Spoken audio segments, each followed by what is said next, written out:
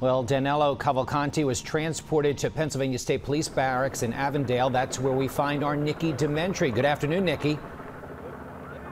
Good afternoon, Jim. Right now, we are waiting for Cavalcante to come out of these police barracks. Police say they will give us a time. That time frame is unknown at this point, but he will be coming out of this front door. I'm going to step out of the way so you can see a little bit about what's going on. There are helicopters above just waiting to capture. You can see Chopper 3 is above too, just waiting to capture Cavalcante, put in a Bearcat. Then he will be moved to a state correctional facility. And I also want to point out here, we're not the only ones out here, the media. There are dozens of community members here, whether they're from Coatesville or they're from just here in Kennett Square. So many people told me they came here because they wanted to see with their own two eyes Cavalcante, now that day 14 is here and now that this entire manhunt is over. I want to show you a little bit of video from Chopper 3 this morning. Cavalcante was no longer wearing that Eagles sweatshirt we saw him in when he was captured. Instead, he was shirtless, wearing shorts, and had a tinfoil wrap around him,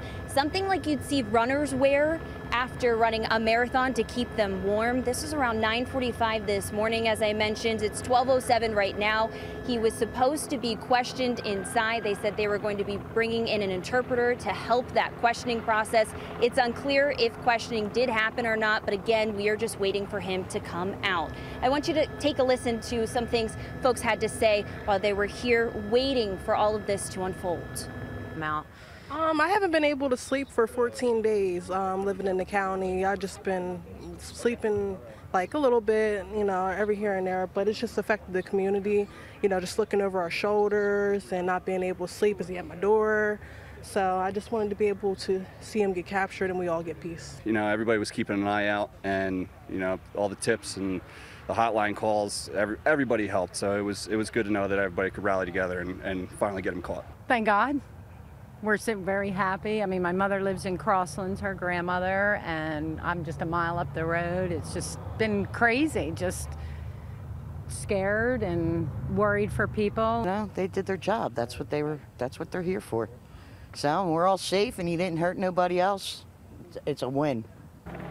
Bringing it back out here live, you see so many people are standing on the other side of the state police barracks fence. They have their phones out. They're waiting to capture this moment just like we are too. So many people have been following every single step of this manhunt since day 14. Now, we did just learn from police that Cavalcante will be serving that life sentence for killing his ex-girlfriend at SCI Phoenix Prison. That's in Montgomery County, not too far away from here. Again, right now, we are just waiting for him to be brought out of the barracks and moved to that correctional facility. For now, live in Avondale, Nikki DeMentri, Jim, back to you. Thank you, Nikki. Appreciate it.